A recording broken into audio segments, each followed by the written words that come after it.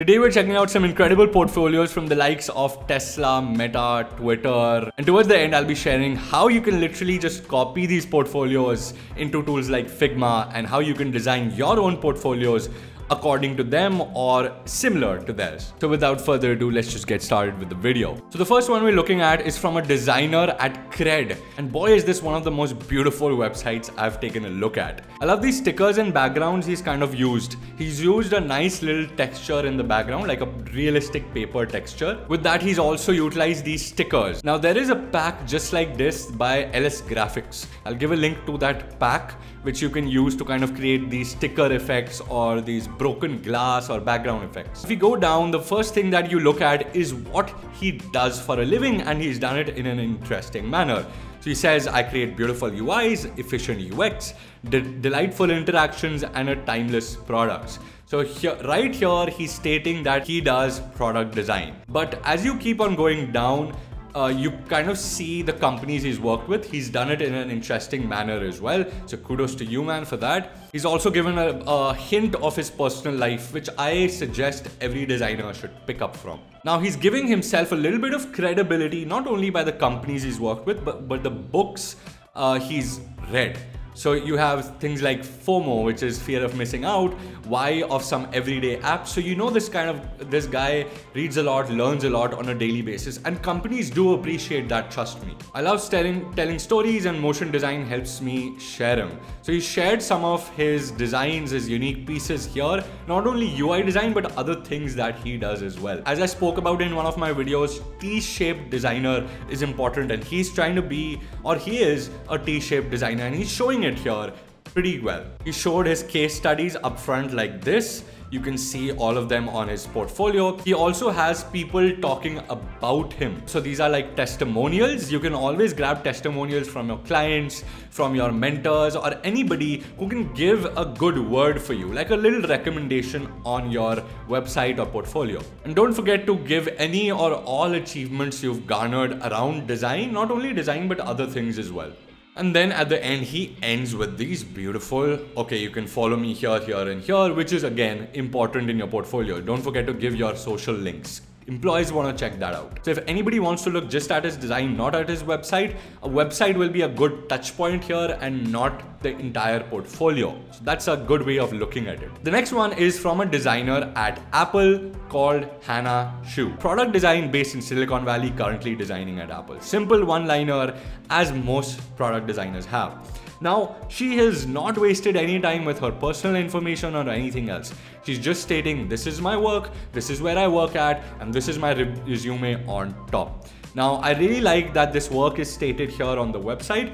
Oftentimes, if you do not want to publish on Behance, you can have it here so that somebody doesn't have to navigate to another website. That could be another way of looking at it. I like how she's given a brief summary on the left rather than making it a very linear approach. There's everything on the left that the person needs to know about the team, about the years it has created, about the tools, the deliverables, everything. And everything else is also highlighted. A lot of times recruiters do not have time to sit and study every little line you've written. So she's given these highlights so that you can read through quickly, as well as there are enough links to kind of link to who created it with her, what were her roles, and everything else.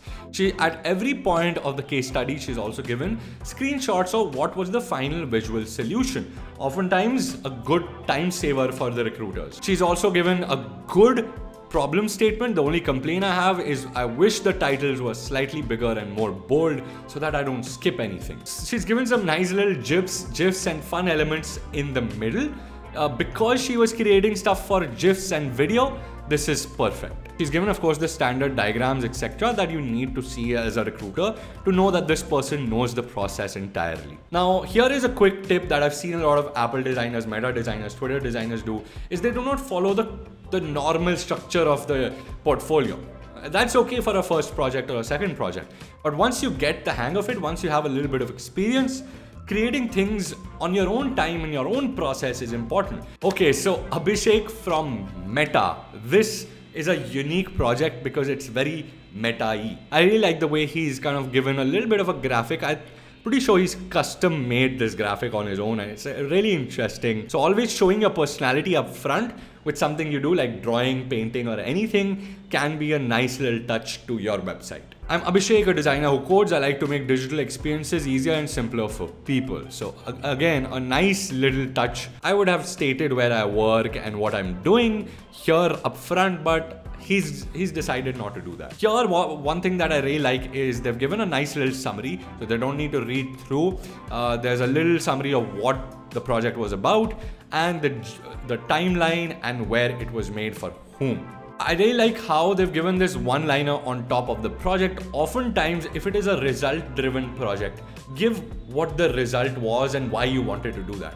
How we reduced friction in one of the identity confirmation flow of Facebook. What was the problem and how he's going to fix it. So now you can check out the team, what platforms it was done, and the timelines. You also have a context, which means what is the context of this project? Why did they end up on this project?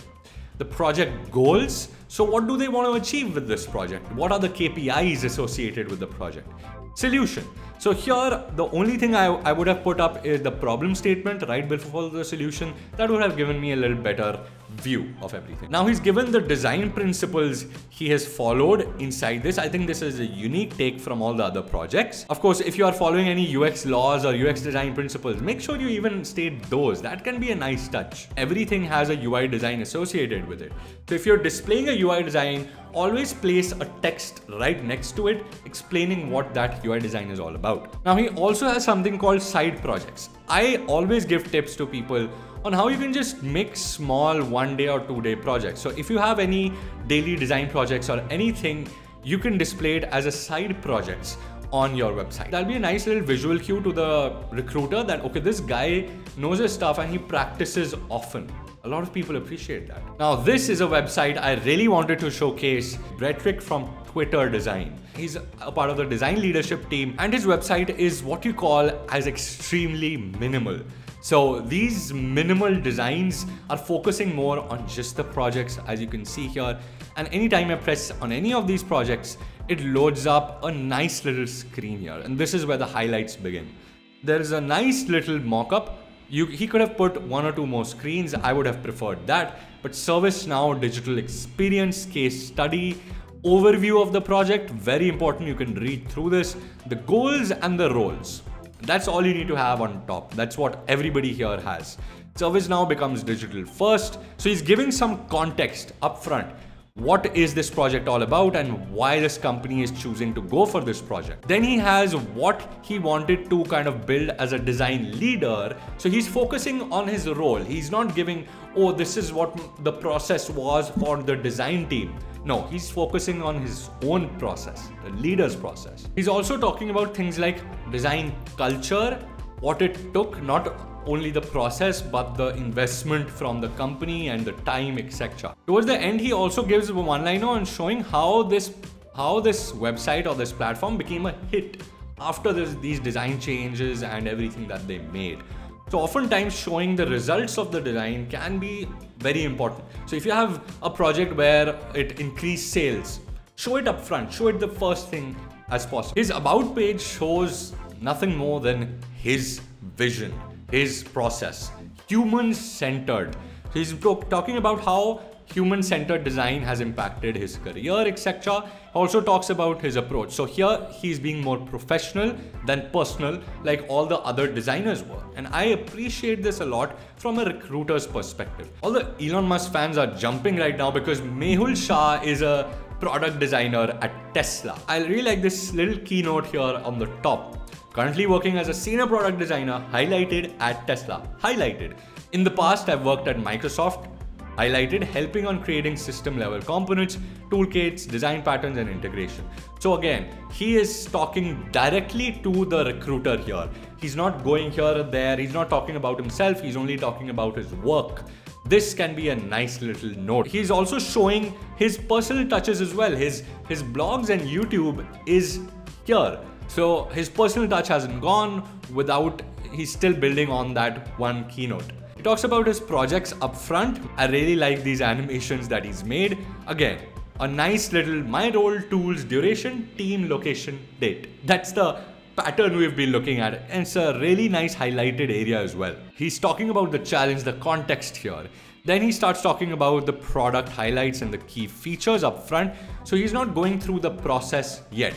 He's showing the final application, and there's nothing bad about it. Having the final result up front on the top can often be good context, showing just how good he is at the UI designs and what are the final results. Then he starts talking about the process, all the ideation, the prototyping, and the research he's done. You might see that he's taken this a separate direction. He's not talking about 5 steps. He's talking about 3 steps under which he did different things. Then he talks about a little bit of market research that they did, some facts and figures they want to play around with, and the research opportunities. I would have personally given some graphs showing some observations and numbers here. One thing that a lot of people can learn from is putting real pictures of diagrams, sketches, etc. up here with laptops and real life situations. Now there are a bunch of ways you can copy these designs or just take out the layout or the structure of the website so that you can use it in your own designs and inspirations. So it's very easy to actually start doing that and convert your websites into actual Figma designs. HTML to Figma by Builder.io is what it's going to be. You can add it to Chrome. Hopefully you'll be able to add it to Chrome. Once you add this as an extension, you go to any one of these websites. I personally like Atul's the best here.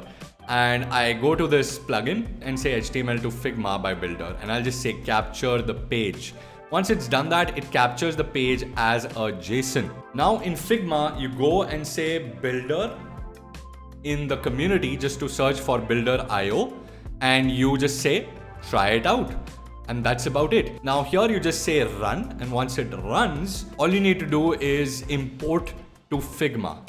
And you can either just copy the URL from there, upload the JSON from here. I just say page.figma.json, and it starts uploading with this nice cute little animation right here. And as you can see, this builder mostly copies everything, including a lot of these stickers and images right here. Now it copies the entire structure, so the less complex the website is, the better it will be able to copy and paste it right here. But I'm happy with the results. I just need to kind of create the titles. But apart from that, a lot of these cards, a lot of the designs are copied over. So now all I need to do is just apply my content right here or replace some issues and bugs.